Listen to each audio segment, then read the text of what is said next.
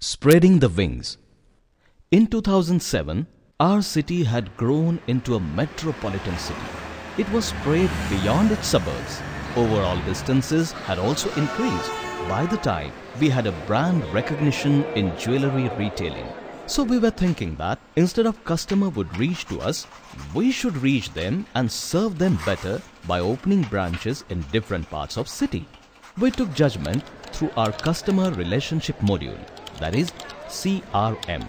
We identified area-wise existing customer base and its volume, including frequency of customer visits. And we came to know that we were having good customer flow from industrial come residential suburb of our city. With this strategical approach, we finalized and started a new branch in that area. At this new branch, we installed and managed the same system as in our market shop. Individually, within each shop, the system was working smoothly, but transactions among the main shop and new branch were not automatic and systematic. We were dedicating major time for managing the same. Data merging, transferring of items from market shop to the new branch were being done manually. Somehow, we were shifted to manual system for certain extent and loosed our systematic approach. 6 or 7 months passed away just like that. This was the first time in last 5 years span that we called up Acme Infinity and presented our problems in front of them. During the discussion, I came to know that managing a branch was not an easy task.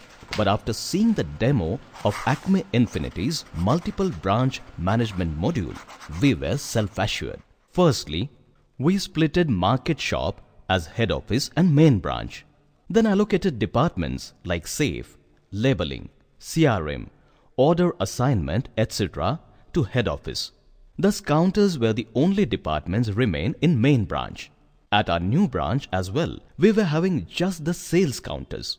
Thus, our business was having a totally new structure like head office, which became a corporate head office for our business. Then main branch and new branch. We connected all the branches with the centralized database through leased lines. And this time, nobody hesitated for investing. Shortly, we started managing everything from head office. Even goldsmith assignments were being allocated from the head office only.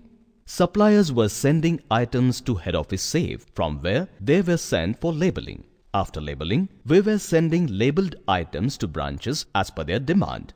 Here, till the ornaments get received at branch, they were referred as in-transit stock. Once it was received at branch by maker-checker method, it was being treated as stock at branch. Similarly, order details, customer samples, old gold were sent to head office via in-transit. From head office, orders were allocated to each goldsmith, and once the order was complete, samples and ordered items were again sent to branch. If head office was asking for non-moving items, they were also shifted to head office. Now, financial accounting, customer relationship management, human resource management, marketing were being managed from head office only. Because of reduced workload, branches were able to focus only on sales and customer service. Wow!